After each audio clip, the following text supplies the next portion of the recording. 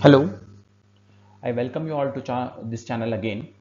So in this particular video, we will see previous appeared CSIR-NET questions on lanthanoids. So in fact, this is part 1, so in which questions related to lanthanoid contraction mainly and oxidation state and other general aspects of lanthanoids, only those such questions have been considered here.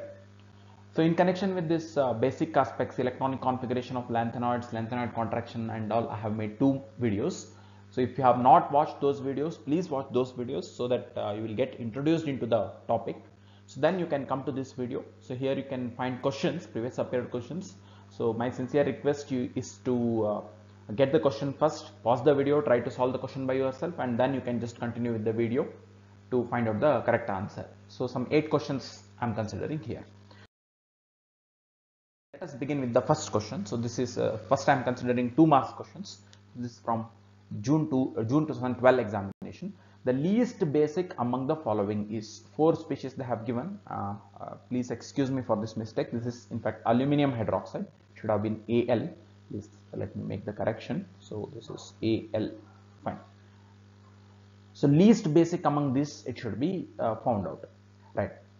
So now, so in this case, if I write this in their decreasing order of size, because of lanthanoid contraction, lanthanum to cerium, or even if we just continue in this series up to lutetium 3 plus size, it decreases in this direction. Aluminium, it is a main group element. So definitely compared to the size of lutetium, size of aluminium, it will be very small. So aluminium 3 plus will be having minimum size, and that appears here. So now in this direction size decreases, and as size decreases, basicity it decreases because covalent character increases. This can be even found out, or this can be even thought of in the form of from Fajan's rules point of view. Cationic charge density it increases, covalent character it increases, and because of which basicity increases with decrease in size. So aluminium, it has least size and it should be least basic. So therefore aluminum hydroxide should be more covalent and least basic. Answer for this question, it should be aluminum hydroxide, which is option A. Next question. Which of the following shows highest solubility in hot concentrated aqueous sodium hydroxide? Again, this question, it is related to lanthanoid contraction itself. So 4 different hydroxides they have given, and which is highest soluble, that they have asked, highest soluble in aqueous NaOH. So the species which is most soluble in aqueous NaOH, it should be least basic, or in other words, it should be most acidic. Most acidic species, we can easily say that it will be more soluble in aqueous NaOH, because aqueous NaOH is basic. So from that perspective, if you analyze the situation, that's what most acidic is most soluble.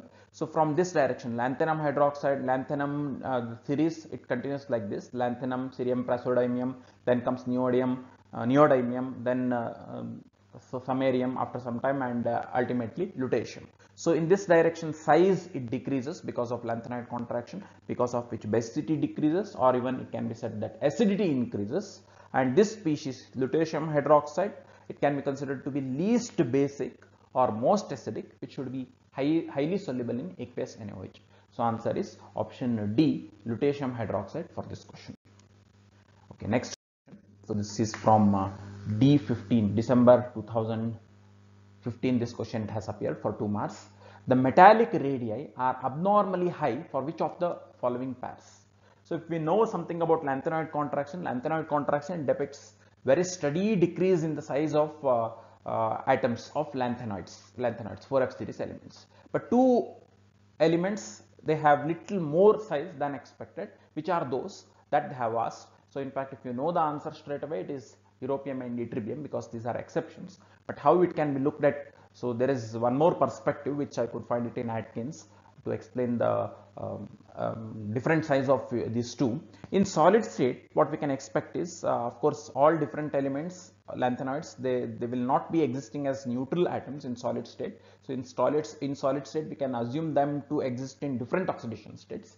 Europium and ytterbium, if you consider these 2 species, right? So you can expect them to exist in this format: europium 2 plus ion plus 2 electrons, ytterbium 2 plus plus 2 electrons. So you can expect them to be in this form, because europium 2 plus, it is 4f7 configuration, which is stable. Ytterbium 2 plus, as we know, it is 4f14 configuration, it is stable, right? Whereas other lanthanoids, most of them, of course, they can exist in solid state in variety of oxidation states, but most of them, they can exist in this Ln3 plus 3 electron state. Now, if you consider this is in 3 plus, so definitely higher cationic charge, or so higher the oxidation state, it should have smaller size, right? So all these 3 plus, they will have one trend, whereas this being in this these two species having preference over this 2 plus oxidation state, so these they are expected to show little more size. So this explanation, it is from Atkins, right? And the other explanation for this is because of more inter-electron repulsion in case of 4f7 and 4f14. Even that explanation, it is available in Hui for the higher size of europium and ytterbium. So straight away answer, it should be europium and ytterbium, that is option A. Okay, let us come to 4 marks questions. So first question, this is straight away question. It's on consequence of lanthanoid contraction. So 2 statements they have given. Size of zirconium and hafnium, they are similar, and reason for this is lanthanoid contraction. These 2 statements they have given, and then just they have asked whether this like assertion reasoning type. This is assertion, this is reasoning, right? So 4 options if you look at, so definitely you can find that both the statements they are correct, no doubt about this. In this case, both the options they are correct. So therefore, either you can go with this 1 and 2 are correct, or 1 and 2 are correct. So here only 1 is correct, and here 1 and 2 both are incorrect they have given. So A or B, since both the statements they are correct, A or B, either A or B, it should be the answer. Further, this is the reason size of hafnium, it is affected by lanthanoid contraction. When we move from zirconium to hafnium, majority of electrons they go 4f. 4f electrons they provide improper shielding, because of which expected increase in size is not observed in hafnium, and that's how zirconium and hafnium they will have identical size, and therefore this statement is also correct, and reason for this is lanthanoid contraction suffered by HF hafnium, that is also correct. So answer, it should be straight away option A. 1 and 2 are correct, 2 is the correct explanation of 1. Next question. The electronic configuration of gadolinium. So how to remember electronic configuration in 3 plus oxidation state, and from 3 plus how to write the electronic configuration of ground state of gadolinium. So this part has been discussed in a video named trick to remember lanthanoid electronic configuration. If you have not watched the video, please watch that. So you find that interesting trick to remember all lanthanoids and then their oxidation state electronic configurations and all. Okay, coming back to this question. So if you look at, so what they have given is gadolinium ground state electronic configuration they have given, readily they have given, right? So straight away they have asked for gadolinium 2 plus. So this question, it was asked for 4 marks. If you knew some basic aspects, this question was very easy, right? So just the thing that you should know is whatever may be the order of filling of electrons, while filling electrons energy wise, we may fill 6s first, then we may go to say 4f, then we may come to 5d, whatever. Right, but while removing electrons, usually the trend that is followed is outer electrons they are removed first. So here also same thing, outer electrons 2 plus means 2s electrons they should be removed first, and if we remove these 2 electrons, what we get is the electronic configuration, it will change from 4f7 5d1 6s2 to 4f7 5d1 6s0, right? So if you look into the options, so here they have removed electron from F subshell. When electrons are available in 5th shell and 6th shell, you cannot directly remove inner 4f electrons, so therefore this cannot be the answer. Option A, it cannot be the answer. Then next, so here what they have done is they have again removed 1 electron from 4f subshell, so that is also not the possibility. In option C, if you look at, again it has been made to be 4f6, 1 electron from say 6s and the other electron from 4f they have removed, that is also not the possibility. You are left with only option D. So in option D, if you look at, so it's 4f7 5d1 6s0, it is not written, so therefore both the electrons have gone from 6s shell, and therefore this should be the answer. So answer of this question, it should be option D. Fine, let us go to the next question. Okay, next question, it is the pair of lanthanides with highest third ionization energy. So now for this, easily if you know the electronic configuration of lanthanides, from that part this can be worked out, right? So if I directly go to the answer, See, europium, it has possible oxidation state of 2+. When europium it goes to 2+ oxidation state, it will have stable half-filled 4f7 configuration, which will be having maximum exchange energy. Similarly, ytterbium 2+, it will have 4f14 configuration, which will be fully filled, which will have maximum exchange energy. And once this europium 2+ or ytterbium 2+ is reached, further removal of electron from the stable configuration, it goes difficult in both the cases. Therefore, third ionization enthalpy, it should be high for these two species, and therefore the answer it should be europium and ytterbium, option B. For practice sake, definitely you can write electronic configuration of all other species, all other three options, and you can just convince yourself that this kind of stabilization due to half filled or fully filled, it is not available in any other case, whereas both the elements, they will have some energy some stabilization associated with 2+ oxidation state. Therefore, third ionization energy, it will be very high for these two species. Next question. 7th question. The lanthanide 3 ion having the highest partition coefficient between tri-N-butyl phosphate and concentrated HNO3. So this is in connection with the separation of lanthanoids by distillation. It is partition using solvent extraction, say concentrated HNO3 and tri-N-butyl phosphate.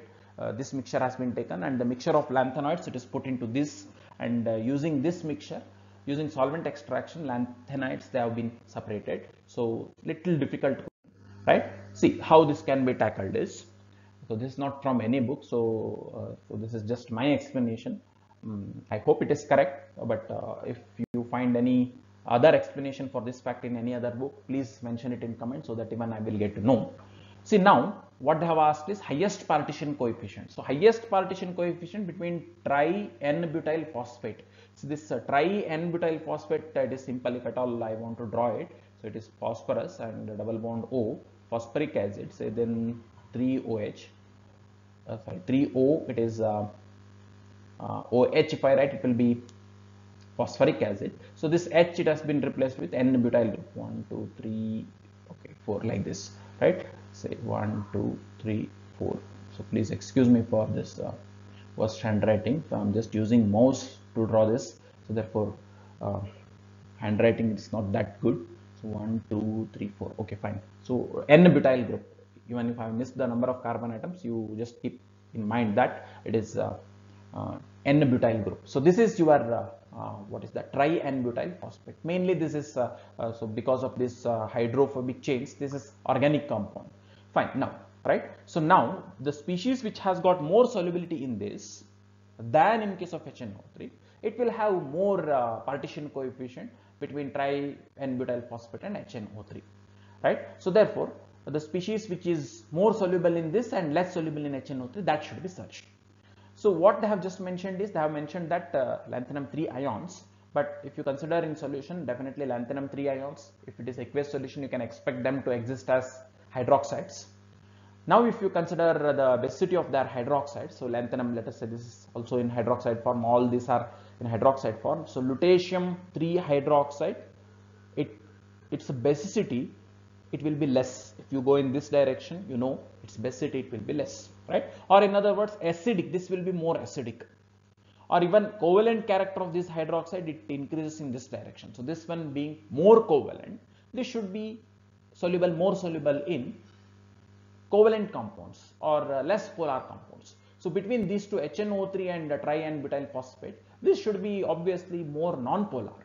Because of butyl chains, this should be non-polar, right? So this should be more soluble in non-polar compounds, and it should be less soluble in polar compounds like HNO3. So this is least soluble in HNO3 and most soluble in tri-N-butyl phosphate. Obviously, this should have more solubility, and if this has more solubility, obviously it should have highest partition coefficient, right? So you can go with the corresponding option. Answer for this question, it is lutetium 3. Okay, coming to the next question. So it's comparison of valence electronic configuration of the elements samarium and europium suggests that 4 statements they have given, and this is in connection with the redox behavior of samarium as well as europium. Very important thing here is that they have asked you to compare the valence electronic configuration of these elements. So in valence configuration, whether they can act as oxidizing agent or reducing agent, the question is in connection with that. Okay, for that sake, first we shall write the valence electronic configuration of samarium and europium. So these are the valence electronic configurations of samarium and europium. Now let us come to the statement. So if you read all these statements, definitely option C and option D you will be able to eliminate, because what option C says is that facile oxidation state is +2 for both the elements, right? But this fact we know, and even in previous questions it has come, that samarium, it has +2 oxidation state. It is not facile oxidation state for samarium, whereas it is facile oxidation state for europium. So definitely facile oxidation state, it is not +2 for both the cases. So option C, it is not the answer. This can be readily eliminated. So next thing, both of them, it says that both of them they display similar redox behavior. No, because one has preference towards +3 oxidation state, and even we know this fact that europium in its 2+ oxidation state, it can act as reducing agent. These facts we know, right? So whereas this one samarium +3 is the most common oxidation state. Therefore this option D, similar redox behavior, that is also no. Then we are left with option A and B. Now we shall see option A and B. See, option A, it says that samarium is better 1 electron reductant. First we should understand the term reductant. Reductant, it simply means reducing agent, right? So now this fact, again I am recalling you this fact, giving a recall to this fact, that if samarium, it is acting as reductant or reducing agent, by itself it should undergo oxidation, right? So therefore samarium, if it is better 1 electron reductant, this samarium, it should undergo oxidation. So if it undergoes 1 electron oxidation, samarium, it will move from samarium to samarium +1 state, which means 1 electron it should be removed from 6s1. But we don't have +1 stable oxidation state for samarium. So this statement, it seems a bit you can say that this is not that healthy statement. Now come to this option B. Samarium is better 1 electron oxidant than europium. Again here oxidant, it means it is oxidizing agent. So if it is oxidizing agent, by itself it should undergo reduction, right? So if you want to get the idea about oxidizing agent and reducing agent, I have one particular video dedicated to that itself. So again and again I am reminding that video to you. I think its coordination compounds as redox reagents. You can just search for that video. There are basic aspects of oxidation and reduction, it has been discussed. Now again coming back to the point, if it is oxidizing agent, by itself it should undergo reduction, 1 electron reduction. Here you consider samarium, if it undergoes 1 electron reduction, right? So that 1 electron, it can come to this 4f subshell. If it comes to 4f subshell, this will become 4f7. By reducing this samarium by 1 electron, samarium, it can be converted to say samarium minus, if it is undergoing oxidation, or if it is undergoing say if it is acting as oxidizing agent, it will undergo reduction and it will form Sm minus, samarium minus, which is F7 system, which is more stable, and therefore samarium, definitely it can act as better 1 electron oxidant than europium. Europium, you cannot think that it will leave just 1 electron, it will accept 1 electron anywhere. 4f subshell, definitely it will disturb the exchange energy which is already associated with 4f7. So if this accepts, this will become 4f8. So therefore this will not have tendency to accept electron, whereas this will have tendency. Therefore your corresponding answer for this, corresponding option for this, it should be option B. Thank you for watching this video. If you have liked this video, or if you feel that the video is useful, please give a like to this video, and you can share this video to your friends. Please, if you have not subscribed to my channel, please you can subscribe to this channel. Thank you for watching this video. Thank you again.